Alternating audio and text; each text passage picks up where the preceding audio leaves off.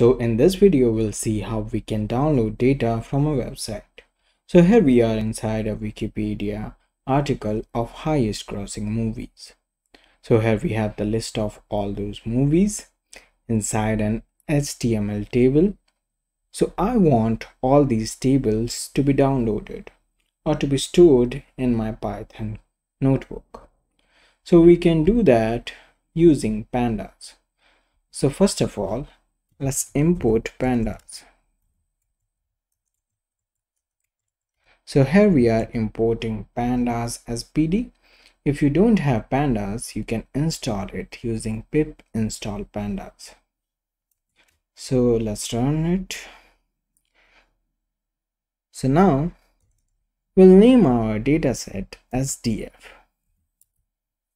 So we'll use a method of pandas known as read_html. It will read the data inside an HTML page if we provide the URL of that page. So I will copy the URL of this HTML page from here and I will simply paste it over here. So now when I run this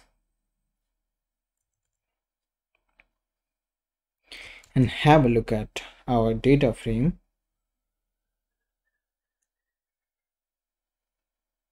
we have this. So here we have the list of data frames. So we want only the first data frame of all the movies. So that will be df. The first data frame will be in the 0 index. So df0.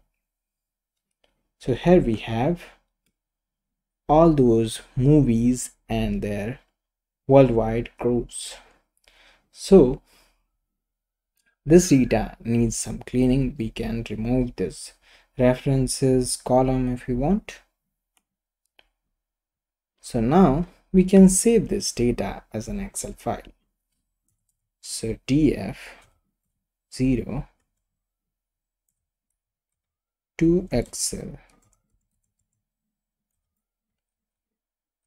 and we'll name this Excel file as movie.xlsx.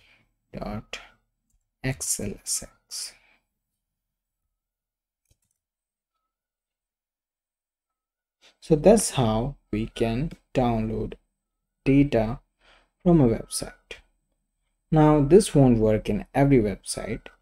For it to work, the data should be an HTML table. So here we have an HTML table, so that's why this method is working.